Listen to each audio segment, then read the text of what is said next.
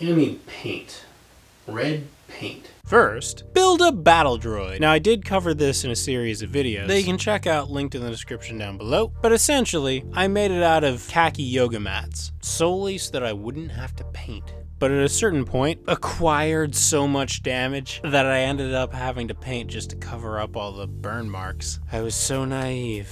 So for this build, I used craft foam, floor mat foam, half cylinder foam, dowel foam, coffee foam, putty, super glue, hot glue, contact cement, Halloween store bones, or real bones, I don't know your life, a wooden dowel, regular wood, paint, cutting tools, sanding tools, safety gear, scissors, razor pens, and a box cutter. Cold opens aside, this build is going to be a bit more involved than just a fresh coat of paint. I'm going to have to completely rebuild the head, slim down the torso, and add a whole bunch of gadgets and greeblies. I started by making a completely new neck out of wood, specifically a cutting board. Mostly I'm using foam in this build, but anything that has to support weight needs to be made out of something more sturdy. I'm using wood or PVC pipe, although I think there's a metal post in there somewhere. I'm making this to more closely resemble the movie battle droids, as opposed to the animated ones that I was originally going for back when I built this, the first time around. I did like the shape of the head though, so I pulled a template off of that and trimmed it up just to get rid of those jagged edges. Then I transferred that onto cardboard, cut that out, and transferred that onto EVA foam yoga mats. I'm using yellow here because at the time I was out of red. If you have the option, it will save you some time when you paint to use the same color foam as the final output. Mr. Bones has a more jagged beak than typical battle droids, so to incorporate that into the design, I cut out notches, in the end, with scissors. Then I cut it out with a box cutter. Despite my endless sharpening, the edges still came out jagged, so I smoothed them out with my rotary tool and my belt sander. This setup is a great way to keep dust out of your apartment, also a great way to lose your workpiece out the window. Totally not speaking from experience. Then I cut out the eyes with a razor pen. It sounds so horrible out of context. I had to sand those out with the rotary tool. You could also cut out circles with a pipe, but I don't think I have one that's quite that diameter. Note to self, more tools. Infinite tools! I refined the beak more as I studied the reference photos. It's a good idea to always check your work. I heat formed it and held it in a curved shape with a tape spool while it cooled. Then I attached the ribs to an internal truss, half a PVC pipe, to hold it in that shape permanently. I covered the eye holes because they're meant to be sunken, not hollow all the way through. Then I glued it to the ribbed structure. So the problem with hot glue in this particular instance is it doesn't want to stick to plastic right there. So if you're doing this and you have power tools, you know, I'd recommend getting a really wide wooden dowel and just cutting it in half instead. So yeah, I'm gonna end up holding it together with external foam plating, but you know, it'll work for my purposes. I closed up the bottom with EVA foam plates and then made the skull cap, which I also heat formed, and then I glued it on with hot glue. Once it was all together, I refined it even more on the belt sander. A flat surface is always better for gluing. Then I added a rectangular piece to the left eye, but not the right eye, because Mr. Bones has a lot of modifications to the right eye. In fact, I may have to cut into it even more. Next, I made the snake-like curve to the back of the head by heat forming foam, the same as I've been doing. Kinda looks like a shoe from the side, from this angle. I had to add more internal supports so that it would hold its shape, because yeah, I am gonna have to cut into it later, and that's gonna put a lot of stress on it. I cut those pie pieces to go underneath the back of the head, then I painted it. Initially, I thought this was going to be a great excuse for me to use up my red Plastidip, because I hardly ever use Plastidip anymore, and I was immediately reminded of why I never use it anymore. It's super toxic, gotta wear a mask, you don't get a lot of coverage per can as far as square footage is concerned, and it doesn't dry much faster than water-based or acrylic-based paint. I mean, I guess it technically dries pretty quickly, like within half an hour, but it still gives off these toxic fumes for like a day afterwards. And there's gonna be a lot of close work done on this head, so you're almost literally painting yourself into a corner. I had such high hopes for the Plastidip because of how vibrant it looks in this shot, but all of that evaporated. So I switched to latex house paint for the other parts of the droid. Those are the details that go on the back of the head, as well as one of the kidneys. That bar there, that handlebar there is one of the kidneys. I don't know what else to call them. You know, it's a robot. You know, Luke actually calls them robots at one point in the movie. and I'm wondering if that was a gaffe or it's just an acceptable term that we only hear once in this 9-movie franchise. It is 9 movies, right? I guess 12, right? There have been some spin-offs. Tangent, what's going on? The neck parts broke because they got knocked around on the bottom of a shipping crate, thanks TSA, but I was able to just glue them back together with wood glue. While those pieces dry, I added detail to the arms. I started with the joints, just because they looked kind of blank, kind of vacant. Those are cat toys that happen to be made out of EVA foam. Who knew? I wouldn't have it. Sure, Bill also knew. I'm not a cat person, but all of my friends are cat people. So I figured whatever I don't use in this build can go to them. You know, I cut them in half to bulk out the droids. I attached them with hot glue. Could have used super glue for this, or contact cement, but contact cement is overkill. Then I super glued foam bevels around the edge and moved up the shoulders where I attached a half of a M&M container. Not a sponsor. This is an offcut from the Fennec Shand helmet, the orange Boba Fett helmet. I saved it because the slanted cut came out pretty good, and now I can reuse it as a detail piece for Mr. Bones. I just got rid of the texture over on the belt sander, trimmed off that slanted edge. Perfect. So I added foam pieces to the arms to make them more screen accurate to the movie droids, and used foam cylinders to make the hydraulic pistons.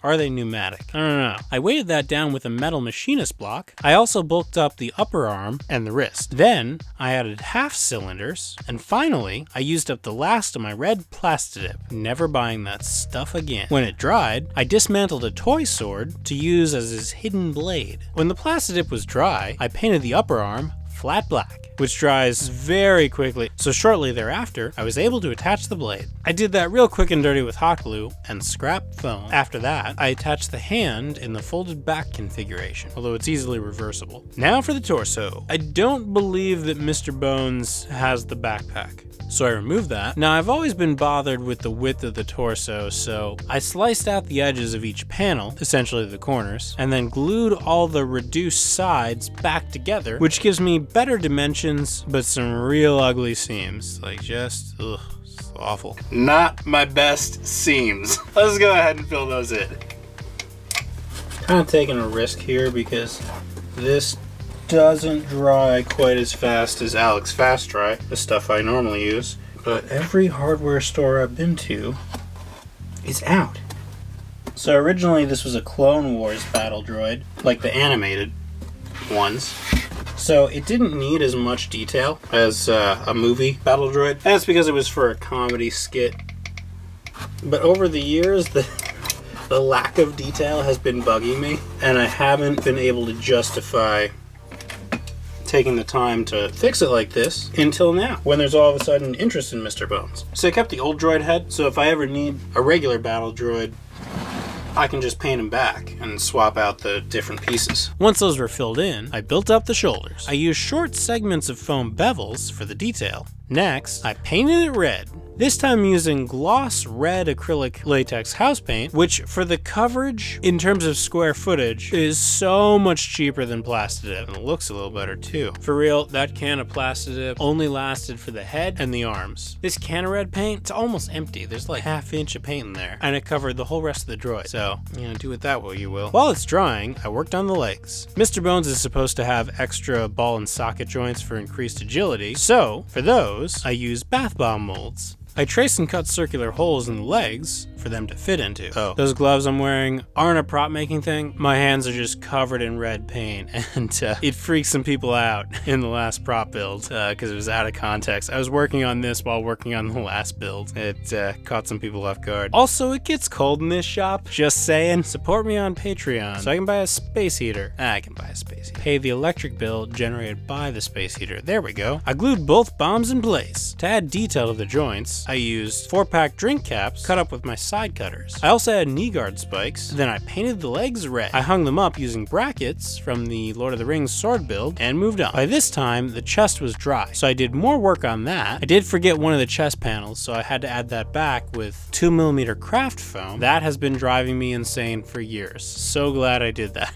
And then to create the ribcage pattern, I masked off strips with painter's tape, then painted the exposed areas with flat black paint. So it's killing me that I didn't add the restraining bolt, but it's specifically in canon that he has no restraining bolt, which is why he's such a deadly droid. He's unrestricted. So I think I'll just make that on my own time in case I have to convert him back to a regular battle droid. A standing battle droid punching bag just at my disposal is so useful in cutaway gags. Can't even tell you how many times I used it. Although at this point it might be easier just to build a regular battle droid from scratch. I don't know, cross that bridge when I come to it. Then I removed the tape because paint always seems to sneak under it somehow. I filled in a few of the mistakes and then deepened the red on the center panel. I set that aside to dry and then added black accents to the legs. Mostly on the joints, but the left leg has some black on it as well. Now, by this point, the red plastidip on the head from the beginning of the video has dried, and you can see up close why I'm not crazy about it. It's those drips, mostly. Luckily, the design of this droid specifically lends itself to fixing that, so let's go for it. First, I carved out the right eye. I'm gonna save that panel so I can use it as debris. Then I sanded the rough edges of the cut. That yellow is way too conspicuous, so I covered it up with black 2mm craft foam strips. Now I have to fill up that cavity with sci-fi gack. I used some larger pieces initially, and then covered up the surroundings with foam circles and bevels. This simulates the look of wires and technology. For the eye, I used an old vacuum tube and a spare DRD eye. DRDs are the droids from Farscape. If you like Star Wars, you should check out Farscape. It's basically like if some network gave a budget to all those sci-fi purists who are all like, practical effects over CGI. So they spend it all on practical effects, and there's nothing left for actors or writers. So they're forced to write on the fly and shoot the whole thing in Australia. It's great. It's amazing. Obligatory Farscape tangent accomplished. Moving on. I attached the eye into the head using a nail as a push pin. Then I glued the greeblies to the back of the head and glued a cylinder into the middle made out of the cylinder and scrap foam. I glued that to the wooden neck. Then I added this notched wooden peg to fit into the torso slot. I heavily glued that in place because there's gonna be a lot of stress on it, and I was done. Finally, I assembled all the pieces to form a complete droid. Last but not least though, I attached the bones. And that's how to make Mr. Bones. Thanks for watching everyone. If you enjoyed this build, then you can subscribe and hit the bell icon to see upcoming builds. Because let's be honest, the subscribe button doesn't do what it used to, and if you actually want to get notified about upcoming builds, then you gotta hit that bell icon. Otherwise they'll be lost to the infinite scroll of your inbox. Be sure to leave a comment below to let me know what you'd like to see me make next. And lastly, I'd like to thank my patrons, the names scrolling by, who make these videos possible. To actually build something takes a whole lot more time and money. These videos just wouldn't be possible without the support of my patrons. So if you enjoy these builds, want to see more of them, and want your build request to carry a bit more weight, then think about heading on over to the Patreon page, where you can enjoy ad-free early uploads. Thanks for watching, happy crafting, see you later.